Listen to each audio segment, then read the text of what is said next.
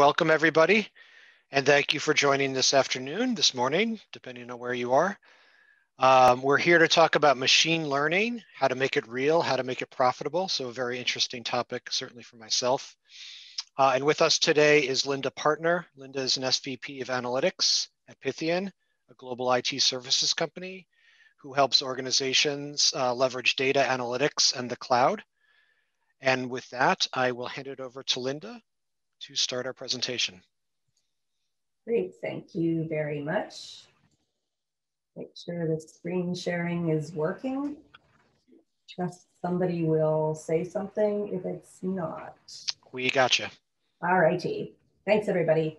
So yes, I do work for Pythian. It's a 400-person IT services company, and all we do is data analytics and cloud.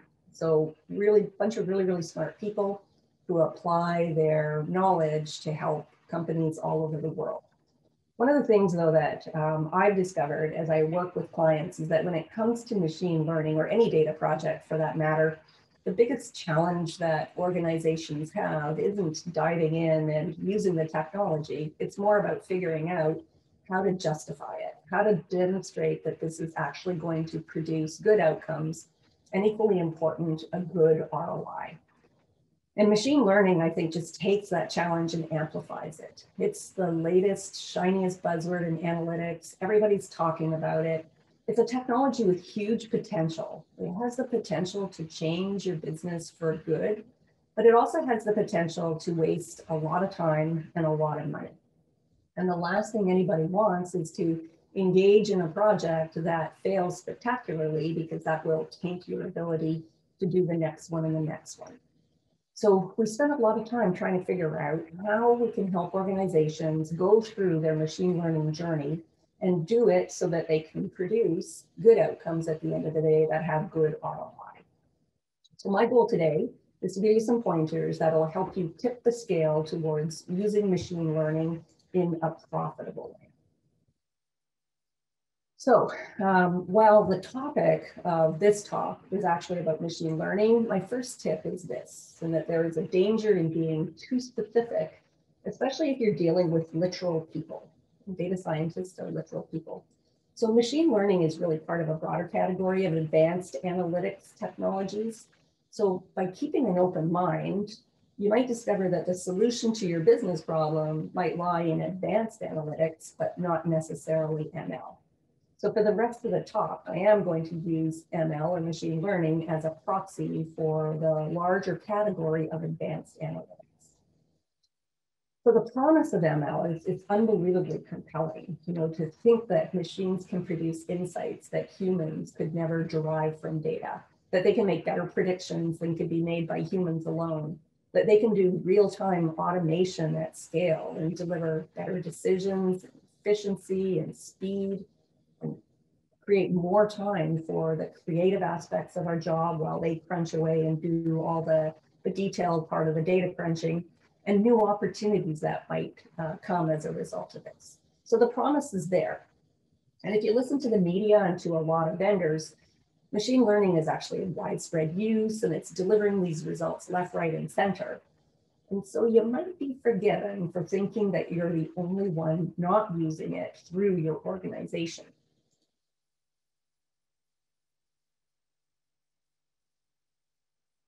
Sorry about that.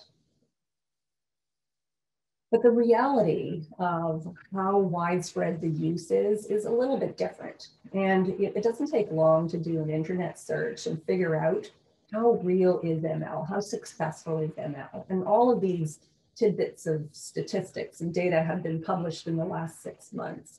And you don't have to look far to see people like Gartner saying over 85% of data science projects fail. And only 4% of companies have succeeded in actually deploying their models to a production environment.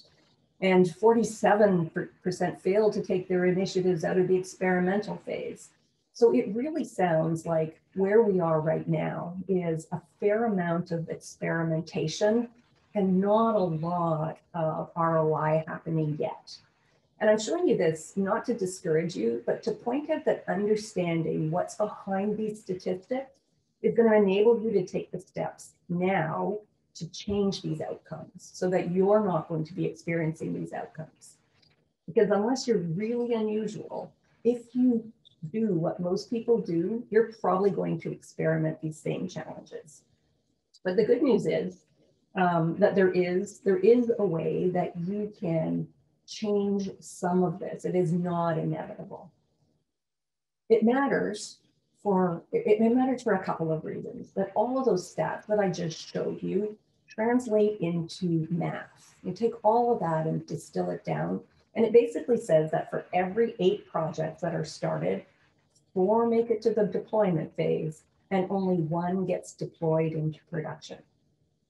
And those are particularly good odds. If you say I'm going to start with 8 and only 1 gets deployed into production, you have to take into account the cost of all the work that you did on all of the 8 to demonstrate your ROI on the 1. And if you use published survey data about the effort and the duration for each of these phases, that can translate into $1 million to $2 million per successfully deployed model. Now, I actually used published data to come up with this average cost of a model. Obviously, results may differ. And it's not unreasonable, though, as we have some customers whose average model costs are, in fact, much higher than this. So if you're trying to get a return on an average model cost of $1 million or more, it's a lot harder than getting a return on a lower successful model cost. So what we're going to talk about today is how to change this math, how to get more models through to a successful deployment so that the average cost per successful deployment goes down, and therefore your ROI math is a lot easier and more powerful. So the way that we're going to do this is break down the steps in an ML project and give you some suggestions on how to make each step produce better, faster results. Now, we all know that when it comes to any transformation project, you require people and process and technology. But today, we're really going to focus more on the people and the process side of things. So at a really high level, the machine learning journey looks like this. You pick a use case, you build and train your model, you deploy your model, and then you manage your model ecosystem. You can't skip any of these slides, and you have to do all of them. And the last step goes on for pretty much forever. So machine learning isn't a project that starts and stops. It has to become part of your ongoing digital system. But because this is only a 30-minute talk, we're going to spend most of our time on picking the use case. Because if you think about those 8 that start and only 1 gets completed, if you can pick the right ones sooner and fewer of the right ones and put them through, then you're going to end up with a more successful program. I'm going to start at the beginning. I'm going to go out on a limb, and I'm going to say that modeling for the sake of modeling isn't the way to success. Yeah, I think everyone's going to agree with that. Just like technology for the sake of technology might be fun for some people, but it has to be connected to the business to be the right decision. So picking a use case should start with the business. And luckily, most of us know that, and it usually does. But as I'm sure we've all seen, the first problem that we run into when it comes to machine learning in particular is a communication gap between the business and the data scientists. They both want the same thing. They both want this to be successful, but the communication gap can sometimes get in the way of even a common understanding about what the use case should be.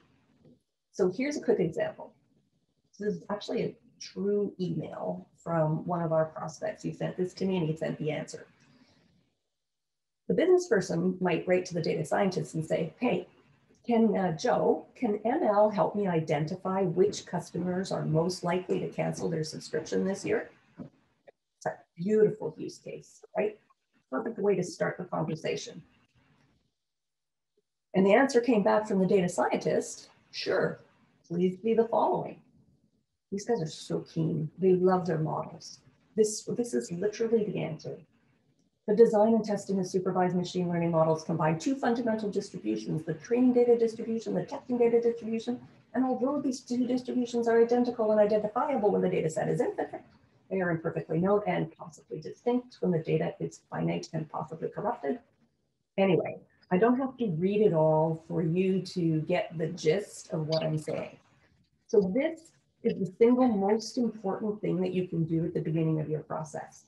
The best way to select the best use case is to bridge this gap, to involve the data scientists and the business people and IT, don't forget IT, in the process of identifying and selecting the use cases that are most likely to succeed. And remember that success is that they make it through to producing a return on investment as quickly as possible. And an easy way to do this is to consider using a framework like the one that I'm about to show you that brings together all of these people and has them develop a common framework for identifying the right use cases and then picking among the best use cases. So the first and most important thing is to get all of these people together. You can't do it, have one set of people do it and throw it over the wall and expect someone to pick it up. It's really important that they all come together and collaborate and answer a common set of questions that are focused on business problems and business impact. When we do this, what we always find is that people have lots of ideas about how they think they could improve the business and how they think ML might be able to help them. So this simply frames the discussion in a consistent way across all of the ideas. And it usually starts with the business people. And we ask the business people to fill in the rest of the statement. The statement goes like, I would like to accomplish something. Describe what it is you want to get out of this. So we could, what is the thing that you can't do today that you think will improve the business? Which could result in, and this is where you start identifying what the business outcome is likely to be. And then the teams all come together and say, oh, that's interesting. If you wanted to do this, it would require, and then it might be some systems changes, it might be some data, this is where the conversation starts happening with the data scientists, and the team together determines what's required to be able to accomplish that business goal. And then once they've done that, then together they look at, well, what would be the business impact if we did this? Is it a little bit of savings of money? Is it a huge new revenue stream? Is it reduced churn? What's the business impact going to be? Is it a high business impact, a medium business impact, a low business impact? And then lastly, and now the data scientists get to chime in, they now have a good context and a framework for the problem that they're trying to solve. And then they can chime in with whether or not this is likely to be a good machine learning candidate. And a surprising number of these things turn out not to be good candidates, but some of them are going to be. And so when you do this, and this is a filled in example. So for example, here's one of the first one. I would like to predict which customers are likely to leave us so we can keep them engaged. And if we could keep them engaged, we feel that this could result in 7% less churn, which means $7 million in retained annual revenue. And to do that, it's going to require us to have descriptions of customers that have left and why they left or how they were enticed to stay. And if we could do that for this particular business, they determined that this was a high impact on the business. And then the data scientists could say, you know what? If you could get those descriptions of the customers, then I think that it is a good candidate for machine learning. And in fact, I would use hybrid sequence model to do it. And so when all of the teams come together and they create this in collaboration, then what you end up with a list of ideas that are ranked by business impact, that identify what the outcome is going to be, and that are aligned with whether or not this is a good machine learning candidate. So it makes starting with the business more pragmatic. Everyone says start with the business, but rarely do they say how to do it. This is the way to actually do it. It forces you to define business success up front, and that's going to end up helping you pick the best use case. It pushes the decision on whether to use ML to solve this problem to later in the discussion. And you'd be surprised at how often ML isn't the answer. Sometimes a much simpler solution is available. It helps the data scientists understand the business part of their work, and this is going to help them when they're faced with different choices as they develop the model. It's going to avoid that, wow, look what we discovered that has nothing to do with the problem the business wants to solve problem. And the power of ML is that it is so open to inputs and outputs that the danger with it is that you have to focus the outputs on solving the business problem. Otherwise, the rest is just playing. And playing's fun, but it doesn't get you to an ROI. So going through this exercise isn't always easy. It takes a while and it takes patience, but at the end of the day, it's going to set you up for the next stage in the process of selecting the best model. So now what you've done is you've got a whole bunch of candidates in that last exercise that all came out as being good candidates for ML and having a high business impact. How do you pick among them? Now what you have to do, because we want to also have faster time to value, you have to now add two other elements to your formula. The first is you have to take the high business impact and combine it with those that have the lowest data risk and the highest technical feasibility to get you to the faster time to value. And so the equation is simple: high business impact, low data risk, high technical feasibility means that you are likely to get something coming out the bottom faster and for less money. So let's talk about data to start with. Here's my favorite slide. It is the cookie monster. And I have an analogy that says that your ML model is a lot like the cookie monster. He's a voracious consumer of cookies, and the more cookies he gets, the happier he is. Your ML model is also is like the cookie monster in that it is a voracious consumer of data. And just as your cookie monster wonders how easy it is to get access to cookies, your data scientist is wondering how easy it is to get access to the data it needs. And remember that more time to get access to data means not just a slower path to success, but also higher costs. And just as your cookie monster needs lots of cookies to satisfy his hunger, your model needs lots of data. The more data, the better the output, and a continuous stream of new data is even better. And just as your cookie monster isn't keen on burnt cookies, your model depends on clean data. And as it turns out, that the average baker in our scenario isn't very good at avoiding burnt cookies. The good news is that while we can clean the data, we all know how time consuming that can be. And having expensive data scientists spend up to 80% of their time cleaning data instead of modeling adds both time and cost to your ROI equation. And lastly, strangely enough, your cookie monster doesn't like vegetables. So consistency in what we feed him is good. And likewise, your model would rather avoid data inputs that change their schema by the minute. So accessible, clean, integrated data is one of the most important ingredients to being able to implement not just successful models, but also more rapid deployment of ML projects. Sadly, the reality is that most data estates look like this. Siloed data is the norm. Siloed data by definition isn't consistent. Siloed data isn't very accessible, not integrated or easy to use. And when it's siloed, nobody really knows how clean it is. So you end up with the manual processes of extracting and cleaning and integrating data so that model development can start. It's inefficient in the extreme, and the cost of this alone can kill your project. Forget all the other things I've said so far. If you can't feed your cookie monster model with clean integrated data at scale, then it's going to be really difficult to get an ROI.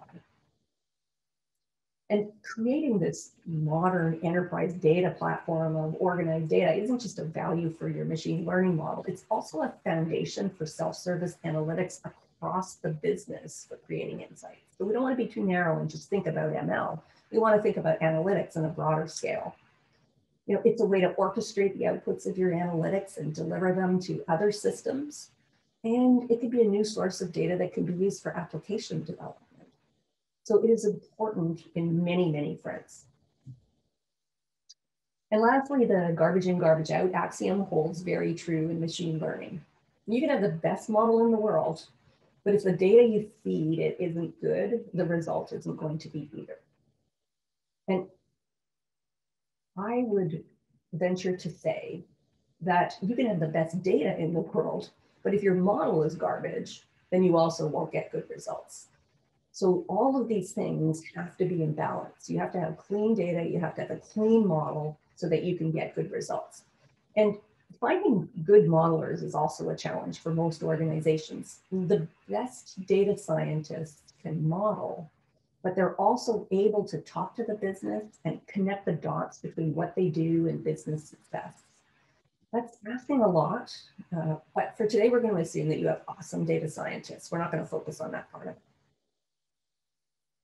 So how do you take all of that and then do something practical with it that's going to help you determine which use cases are the best? Well, you can create something like this, where your data risk score has attributes. You can look at the quantity of the data that's available. Remember, your Cookie Monster wants a lot of it. You can look at the accessibility of the data, how easy it is to get to. You can look at the stability of the data. Dealing with unstable data is higher risk than dealing with stable data. And of course, you can look at the quality of data. And then you can do an assessment of your data and put values on this continuum and end up coming up with a data risk score. And you also have your technical risk score. While the data is a huge component of this equation, technical risk has to be taken into account. And the attributes that you can look at here are the model complexity. If you remember back on that framework chart, we had, they were all high candidates for ML, but there were different models being selected for each one. And some models are harder to do than others, and harder means more time, harder means more cost. You can look at the time to develop. Some models you can pull off the shelf and go very quickly with because people have done them before and made them available. Some of them have tools that are more readily accessible. You can also look at your ML ops capability. It's your ability to deploy the model once you've actually built it. It's one thing to say, for example, a model is going to give a prediction to a person on a screen. It's a completely different thing to say that that model, that those predictions are going to be embedded in the next Netflix application and continue to change by the minute as people use the application and the data changes. So your ability to actually do something with the output of the model is an important element of the technical risk score. And then lastly, the consumption complexity. Like, how are you actually going to make that data available? How are you going to consume it? Is it simple and straightforward in a dashboard, or is it something that has to be integrated into another system and with dependencies? So this is where your IT folks get more involved because they can work with the data scientists to understand what the technical risk score is going to be. And then what happens is that you can then plot it. So this is what you end up with. Let's say you have three use cases that all have high impact on the business, and then you're trying to decide which one to go with. And you've gone through the exercise of assessing the technical feasibility and the data risk. And then if you plot them on a continuum like this, then it shows you that use case number one in this scenario has very high technical feasibility and very low data risk, compared to number three, which is going to be tricky from a technical feasibility standpoint and has high data risk. So if you have to pick among the three that all have a high impact on the business, which one you should start with, which one is the one that is most likely to deliver better results faster and therefore a better ROI, it's likely to be number one. And doing all of this and just working through this exercise will help you pick the most likely successful plan. And it also gives you a backlog of the next ones to work on once you've got the first one implemented and everybody is enjoying the benefits. So that's a typical exercise that you can go through. We help organizations go through it all the time, and it sets the stage for future success. Now, I'm going to have to skip quickly through the rest of these, which are complete sessions on their own, but I just want to touch on them to make sure that we're clear that I'm not advocating that it stops there. You know, there are other steps in the process that can be accelerated or can introduce barriers. And at the building and training a model, there are some keys to faster success. And you'll see that there's starting to be a theme here. Access to lots of clean data. Here we go again. Strong communication with the business, connecting the dots back to business goals. We've talked about those in selecting the use case. They continue throughout the whole process. You also need these knowledgeable experience modelers. Without them, it's going to be really difficult.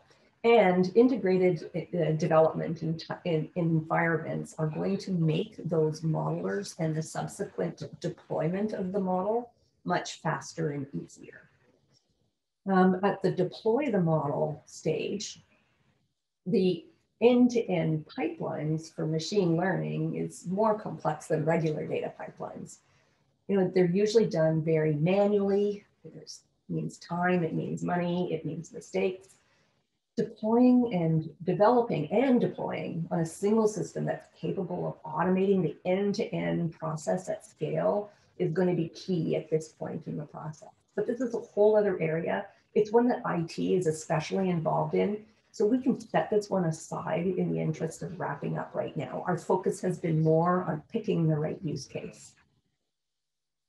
So wrapping it up, for companies who are in the early stages of ML maturity, these are the 4 pieces of advice. One is spend more time on use case selection. I can't overstate this enough. And to do that, it's a team sport. You need IT, you need data science, you need the business. Invest in a cloud data platform. This is the thing that is going to organize your data for you and speed up everything once you've selected your use case. You need IT for this. You know, the business can't do this. The data people alone can't do this. You're going to want to start a data governance program. You're going to want to make sure that your use of data is consistent across all of the use cases. And for that, you need IT and business. And you need to educate more people about machine learning. And this is all in the interest of reducing the communications gap.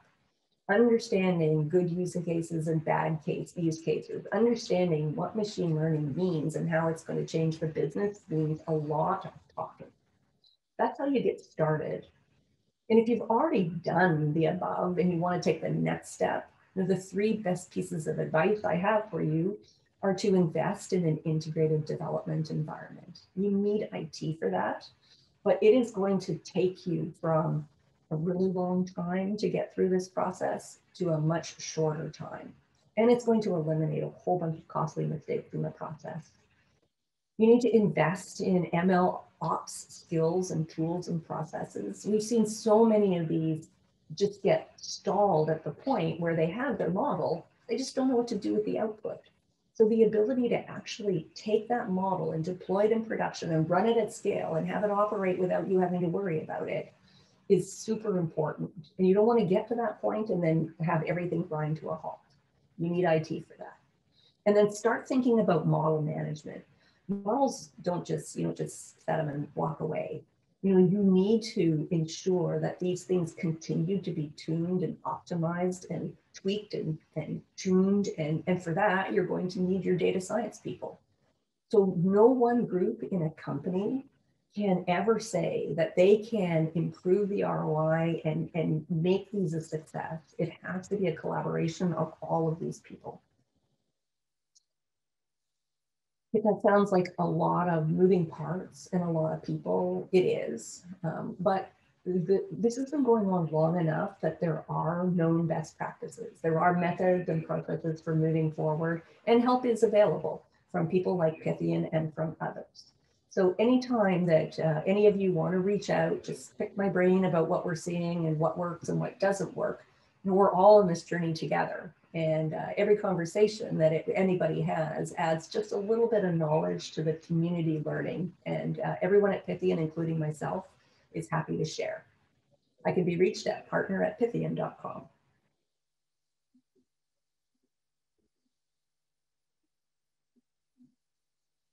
and nobody told me what to do when we were done. So I am going to stop sharing.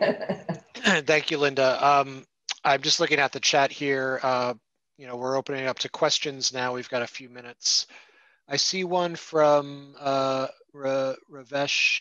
At what point does one decide to cut cost and not proceed in machine learning driven solution journeys?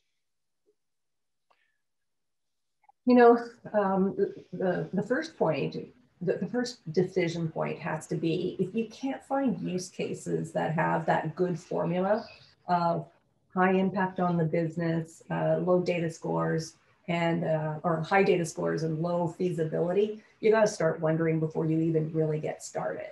And then at each step along the way, there's different measures. You can set up different measures of success that say, if I'm at least here by this point in the process, then it's worth continuing. But the reality is that at the end of the day, getting your data ducks in order and picking the right use case are the two most important contributors to a go, no go decision. So focus on those two. Okay. You mentioned in one of your last slides the importance of data governance. So for companies that have, let's just call it a traditional data governance, based on some of the more legacy embedded technologies in a company, how do they evolve that, or do they evolve that to incorporate artificial intelligence, machine learning, more modern ways of thinking about data science and how to govern that type of data? Yeah, it's a big conversation. I'm going to oversimplify my answer and say, traditional companies with highly governed data in data warehouses can get results from machine learning, but without making a change to a more modern data stack, the results aren't going to be as good. So for example, in the modern data world, where you have a lake and a data warehouse, not just a data warehouse, you have two pools. You have your highly governed data in the data warehouse, which is used for financial reporting and dashboards. But you can create this other, either ungoverned or lightly governed data set in your lake. And that's where the data scientists really like to play. So it's moving into this new world where everything isn't as black and white and everything isn't as governed, but putting enough light controls over things that you don't have, runaway data projects, that you're going to get your best results for machine learning. Okay.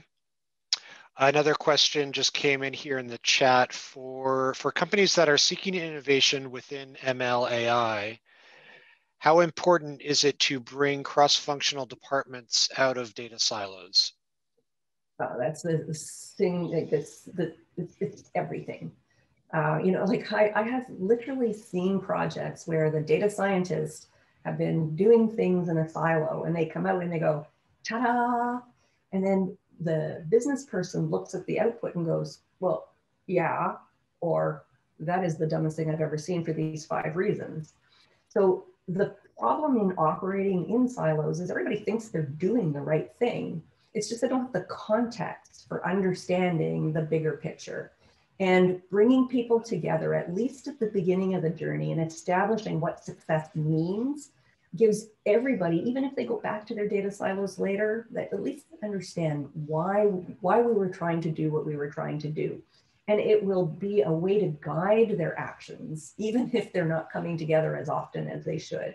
It's just like, where you want to go, what your destination is. Like sometimes you're going to end up taking a back road instead of a highway. But if you always know you're all trying to get to the same place, then, you might actually end up there.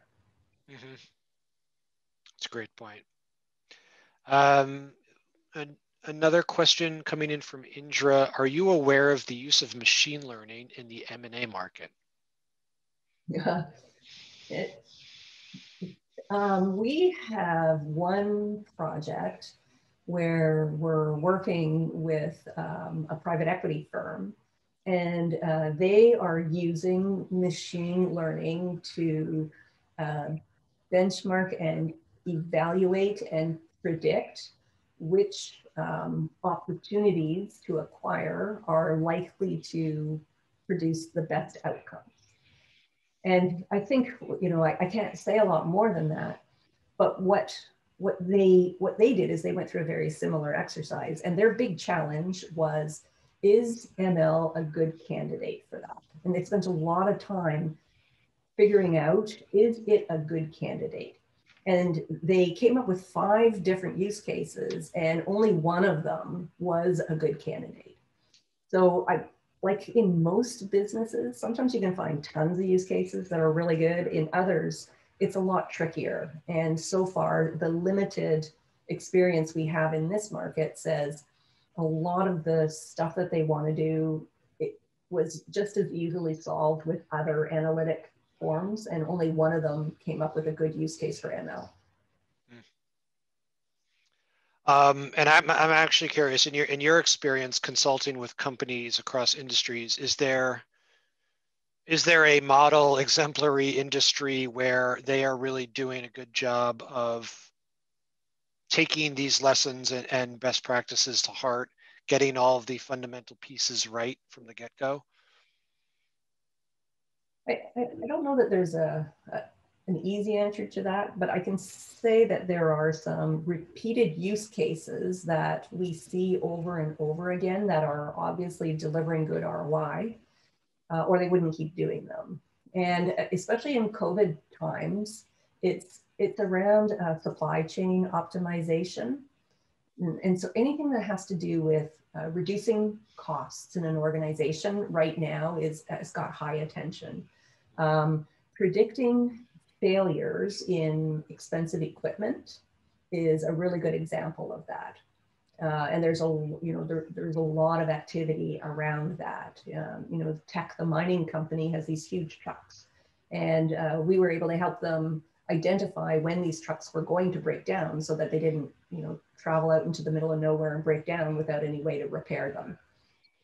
Another really important area is in the area of customer journeys and looking at it selfishly. How do you enhance the customer journey so people want to buy more?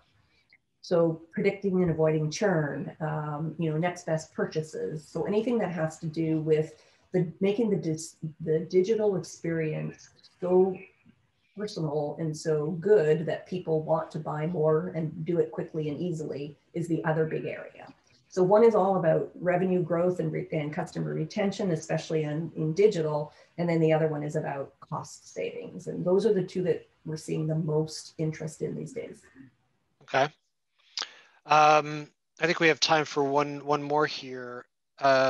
So DARPA and NSF have committed to increase AI grant funding. Given the proposed push for infrastructure investment in the US, do you foresee other agencies increasing funding? I am not an expert in US government policies, but okay. I think it is safe to say that most countries have recognized that AI and ML are going to play a really important role in global competitiveness, and that if there is one area of investment to remain competitive, I suspect it's going to be not just ML, but by its extension into AI. I have a question. I said one more, now I've got 2 more questions here in chat, so these are great. From Tanya, what should the data team size be for companies who received models through consultation? Oh, sorry, could you repeat that? What should the data team size be? For companies who received models through consultation. So maybe as you're going in and helping a company to build out some of these modeling capabilities, what is the team size that they need to think about building to maintain that over time?